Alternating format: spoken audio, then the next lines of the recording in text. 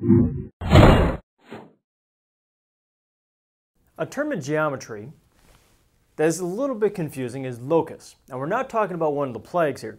We're talking about a set of points that meet a given condition. So to examine what this means, let's look at two examples. First one says, draw all the points 5 centimeters away from point P in the plane. So here's point P. The plane would be the plane of the board. Remember, planes are two-dimensional and they extend infinitely in every direction. So if I start to think about, well, 5 centimeters, it's probably about right there, and a point 5 centimeters away from point P could be right there. I could also have a point on the other side of point P. And I could continue finding points that are about 5 centimeters away from point P until I'm blue in the face. And as you're going to see, eventually, if I did this for long enough, I would have a circle.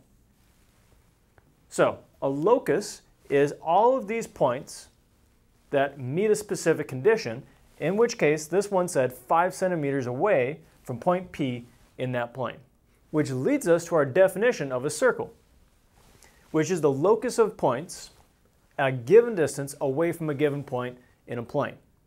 So it's kind of a long way of saying, if I give you a point, a circle by definition is all those points that are a certain distance away from that point that I gave you. Let's go back to the second example.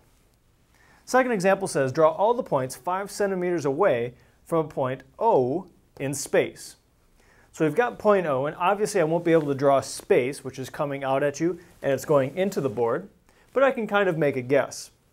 Well, what it's going to look like is we're going to have all of these points O that'll be in the plane of the board, and then we're going to have points that are going to come out of the board. So I guess what I can do is I can draw kind of a curve here, which will show all the points that are coming out.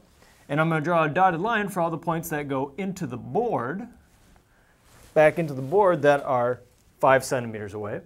So what we've drawn here is a sphere. So that's the definition of a sphere, which is related to a circle, but a sphere is talking about 3 dimensions.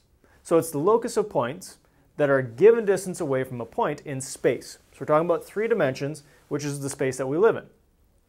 So the key concept here is that a locus is all of the points that meet a given condition.